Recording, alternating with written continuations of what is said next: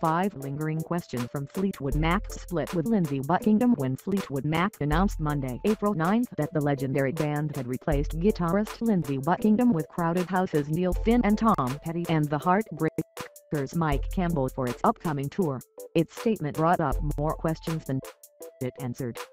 Here are a few of those lingering questions. What went south? Prophetically, the last song that Fleetwood Mac performed together was Go Your Own Way, when the band was honored January 26 as Music Cares Person of the Year. But at that gala, held at New York's Radio City Music Hall, all seemed well with the band. While receiving their award, Buckingham acknowledged the dysfunction that fueled so many of the band's hits, but added, "Not very far below the level of dysfunction, what we are feeling more than ever in our career is love."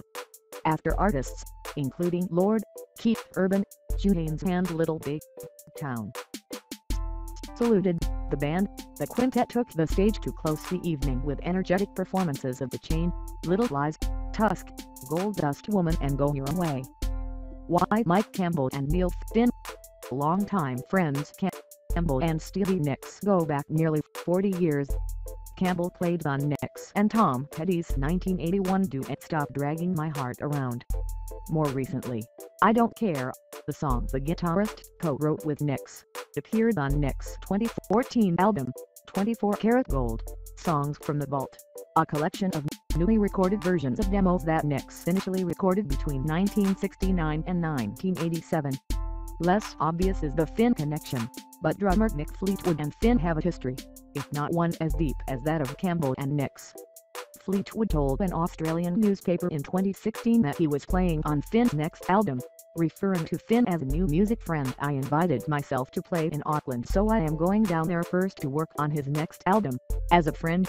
When did this all go down? Regardless of the circumstances, whether Buckingham jumped or was shoved, his departure seems to be a very recent development. On April 4, guitarist Billy Burnett, who replaced Buckingham when he left Fleetwood Mac in 1987, tweeted, "Breaking news, Lindsey Buckingham is out, but I'm not in." Burnett quickly deleted the tweet, but it's possible that he already knew that Finn would be coming in, as Finn was already woodshedding with the band. After the news broke on Monday, Finn said in a statement that he was invited to join Fleetwood Mac 2 weeks ago, that would be March 26, and that a few days later, "I was standing in a room playing music with Fleetwood Mac." What does this mean for the set list?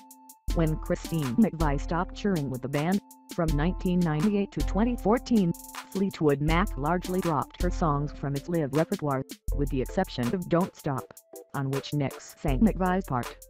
While it's easy to imagine Finn singing Buckingham's co-lead on Don't Stop, it's much harder to envision his taking over Buckingham-fronted Go Your Own Way, Big Love or Tusk. According to the statement, Fleetwood Mac, who is co-managed by Shertone's Carl Stubbe and CSM's Cheryl Lewis and booked by CAA, will announce tour dates soon, presumably for fall of this year.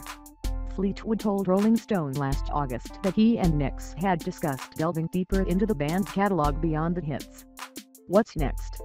The question remains whether Buckingham is out for good, and what that even means for a band that has not put out a studio album with all 5 primary members Nicks, Buckingham, McVie, John McVie and Fleetwood since 1987's Tango in the Night, or if this is a temporary split, given that he, Nicks and Christine McVie have left and come back before. The final chapter is far from written. With Fleetwood Mac, the words from another band known for its dysfunction seem applicable. "You can check out anytime you like, but you can never leave."